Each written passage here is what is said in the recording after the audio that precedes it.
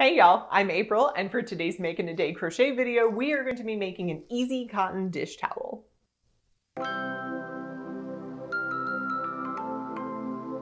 Okay, but real talk, one of my favorite projects to make are these cotton dish towels because they are so beautiful and they're functional. You can make them in a day and they make it seem like you have your life together even if you don't. But who has to know? So whether you choose to make these as gifts or keep them for yourself, these dish towels are awesome. Cotton is really soft and it's absorbent. It's actually going to get your dish or your hands dry. Like, you know, when you're looking for like the good one of something, this is the good one. This is the dish towel that you're going to want to use over and over again. And so for those reasons, I can't recommend anything else other than cotton for these dish towels. Thank me later. Before we get started, please consider subscribing to my channel and turning on that notification bell. Also, tell me how you're feeling today. If you like this video, give it a thumbs up. And if you don't like this video, it's okay. I can take it. Give it a thumbs down. Okay, but let's get started. Here's everything you're going to need to make this cotton dish towel. For this project, you'll need a 5mm crochet hook, scissors, a darning needle, and approximately 9 ounces of 4-weight cotton yarn. I'm working in Lily Sugar and Cream in the color Off-White. I can get a whole dish towel out of one of these oversized skeins. I love them. Start out with a slip knot and then chain 51. This is going to include your turning chain.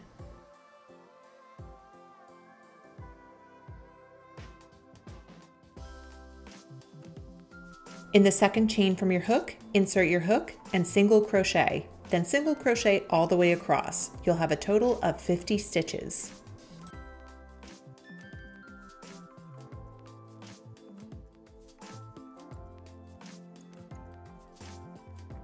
At the end of your row, chain 1, turn your work, and then insert your hook in that first stitch that you came out of and single crochet, then single crochet all the way across. You're going to single crochet a total of 8 more rows after this one, so you will have a total of 10 rows of single crochet.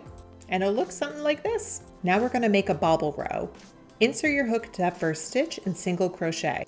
Then in the next stitch, yarn over, insert your hook, and pull through the first 2 loops on your hook.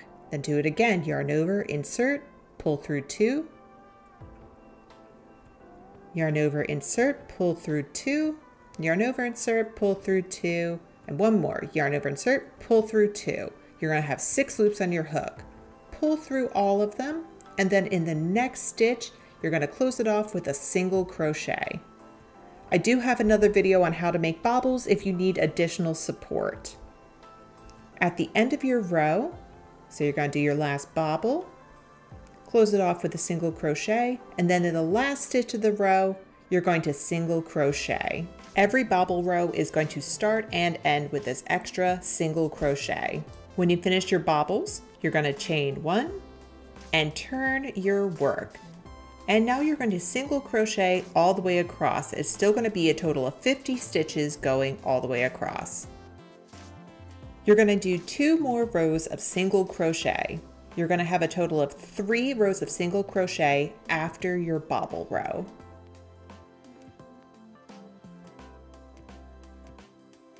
You'll see by doing 3 rows of single crochet, it set us up to do another bobble row. We're on the correct side of our work. So do 1 more row of bobbles followed by 3 more rows of single crochet. All right, after we've done those 3 rows of single crochet, we're going to do 1 more row of bobbles. And this is what it looks like so far. We got our 10 row single crochet, then a bobble, then 3 row single, bobble, 3 row single, and bobble. The middle of our project is going to be 41 rows of single crochet, and it's going to look like this. Ta-da! You did not need to watch me do 41 rows of single crochet. On the opposite end of our towel, we're going to do the mirror version of this. So we're going to do a row of bobbles, followed by 3 rows of single crochet, and then another row of bobbles, 3 more rows of single crochet, a row of bobbles, followed by 10 rows of single crochet. When you're all done, just cut your yarn and weave in your ends. If you plan on giving this as a gift, my quick tip for wrapping is flip it over so the right side is facing down, and then fold it into thirds going long ways, then fold it into thirds going across the middle like that, and just hide your cramps, just tuck at the ends. There you go, you can put a bow on it, do whatever. Thank you so much for joining me today. I hope that you enjoyed learning how to make this project. Until we meet again, please stay safe, wash your hands, and happy crocheting.